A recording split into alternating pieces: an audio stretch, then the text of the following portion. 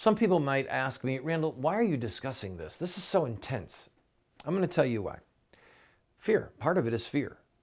I'm afraid of two things. One, I am afraid that it's going to come to violence, a shooting. I don't know how, when, where, but I'm afraid that it's coming to that, or that it will come to that. I'm afraid it will. I pray it doesn't.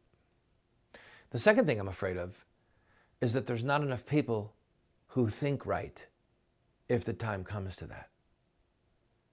I was explaining this to some people the other day, those who are saying that, well, our Second Amendment is to oppose the government. I said, look, this is not an even playing field anymore, okay?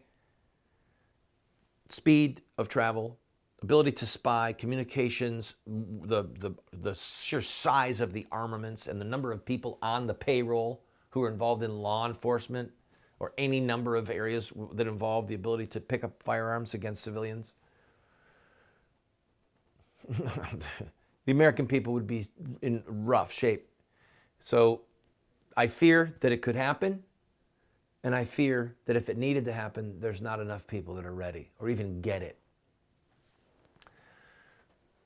Let me kind of bring this around on a political level.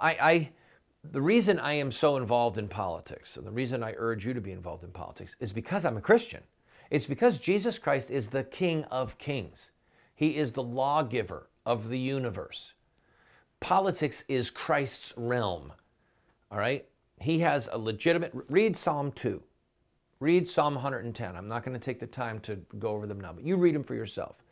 The church has always held that Jesus Christ has supreme authority in the affairs of this world, including the governments of men.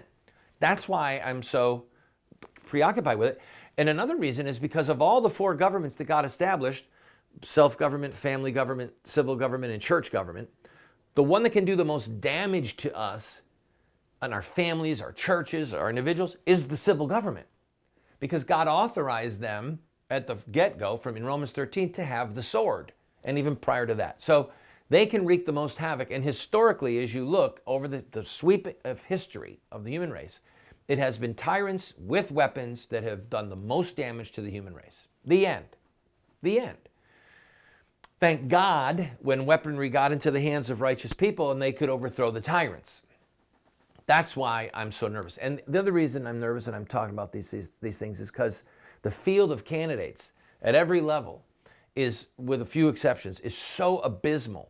And people are so committed to bread and circuses that I hear people compare Donald Trump to Hillary Clinton and say that they would vote for Clinton. And I'm thinking, Donald Trump, I haven't figured the guy out yet, but I figured out Hillary. And if you're saying to me that you would vote for Hillary, there's something wrong with your ethical train, your ethical brain, your ethics. Something's wrong.